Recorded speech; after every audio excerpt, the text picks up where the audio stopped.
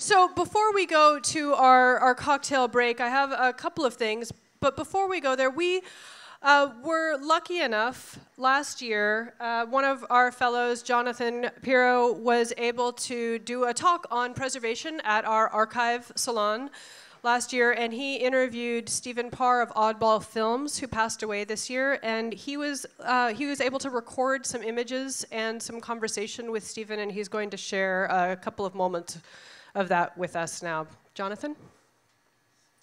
Hello. Hey there.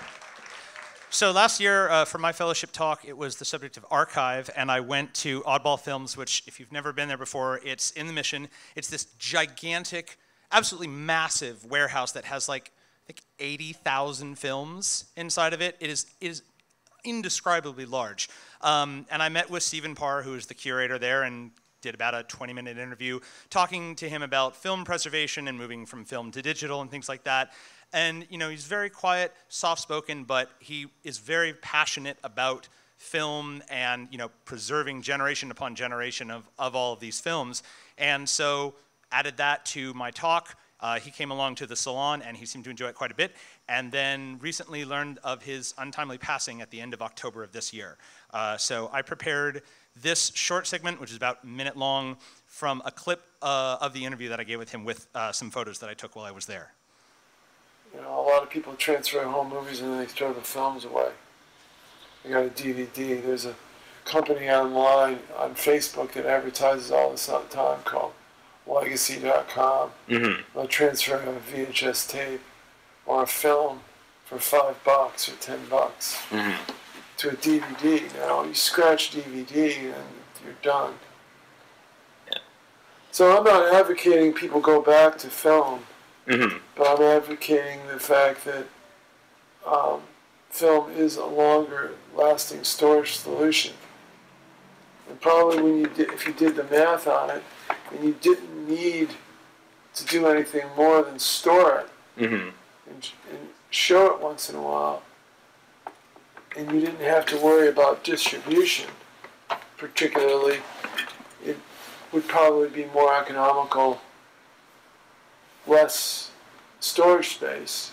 You know, you'd have to have a lot of space for it to store it, but it would physically take up a lot of space, but it would also still be probably more inexpensive over the long run. With those conditions in mind. So thank you very much, Stephen. You will be very missed.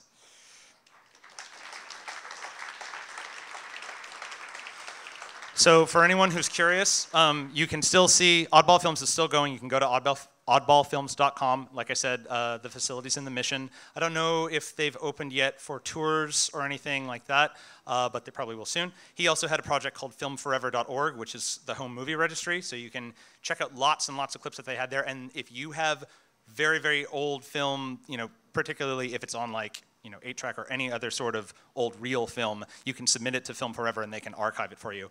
And also in January, there will be a memorial service for Stephen Parr at the Roxy Theater. There's information on oddballfilms.com. So if you are at all interested in Oddball or any of the interesting works that came from there, we'd love to see you there. So thanks very much.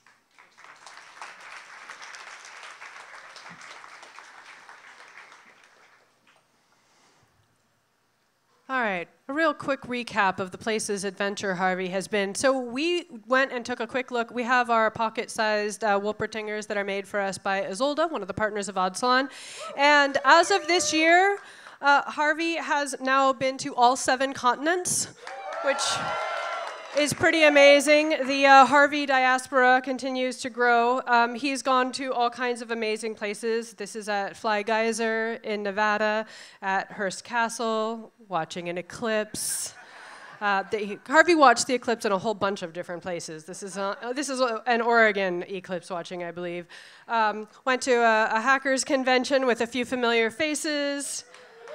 Paid some tribute to the Donner Party at the Donner Pass.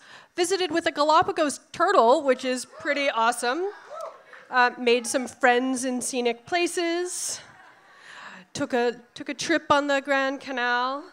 And so we'd like to encourage this continuing forward. We have tonight special Krampus Harveys that Isolde has made for us, along with our usual Adventure Harveys. And if you hashtag them Adventure Harvey, we will add them to our map, which is an ever-growing project, and we would love to see all of your pictures. And now we're going to go. I'd like to encourage everyone to visit our special holiday shop version of our merch table.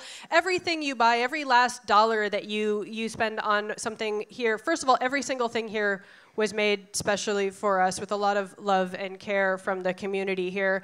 And all of it goes into us being able to continue doing this thing that we're doing here, and we really appreciate it. We also are really, really, really excited about some of the things that we have. Raven Ebner, who is a fellow of Odd Salon, designed these beautiful bookmarks for us that are inspired by a medieval book curse with, there's a little small asterisk after the medieval book curse, but these book plates are definitely cursed. We have our brand new Odd Salon t-shirts and hoodies that everyone has been asking for at least a year, and we finally did it. They're in limited quantities, so please grab one today. And we also have, can somebody hold up one of the Rich Black designs? Rich Black designed our Odd Salon artwork for this year with our, there we go, with our icons inspired by 4 of our favorite stories from Odd Salon, and we also have those in extremely limited quantities. This one's mine. That one's his.